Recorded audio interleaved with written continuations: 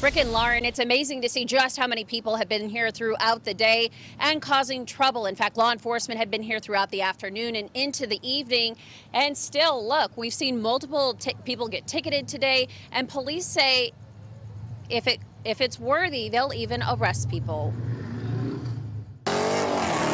After weeks of illegal street takeovers and dangerous stunts and multiple wrecks, LAPD is now taking back the 6th Street Bridge Viaduct, ticketing offenders and cracking down on those causing chaos. It's sad that we have to pay for the police to be out here all the time and that they have no respect for anything, you know. It's really sad. Especially upsetting for some families. A bad example for the younger society. You know, it's really, really bad. It's beautiful. It's a shame that they're trying to ruin the fun for, you know, us. And more stunts generated through social media this weekend, this time with a flock of doves.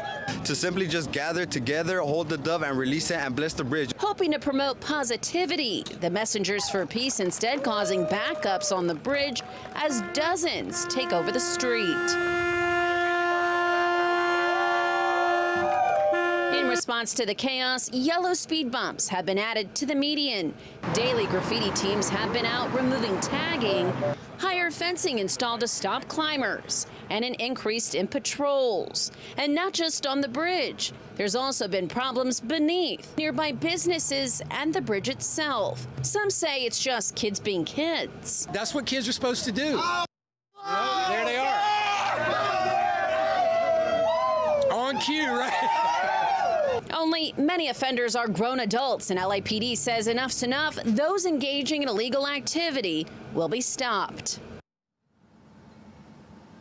LAPD is not messing around. We've seen multiple law enforcement vehicles as well as motorcycles. They've been up and down the bridge, turning around and chasing down those offenders. So I've been told that even if there's been an uptick in some of that activity tonight, they'll shut down the bridge and they'll continue to monitor the bridge every weekend. That's the very latest in downtown LA. Jennifer McGraw, KTLA 5 News.